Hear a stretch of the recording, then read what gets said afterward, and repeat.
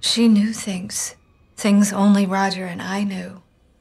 I asked... You asked about things that happened inside the house. Things that you and Dad said and did after you moved in. Of course they knew all of the answers. They were here.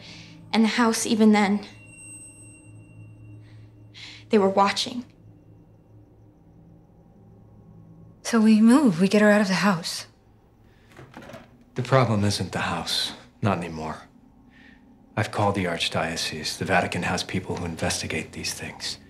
I'll ask them to approve an exorcism. Shh. Don't say anything else. They were watching us. All of those years. Inside the house, everything we did. That means they're watching us now.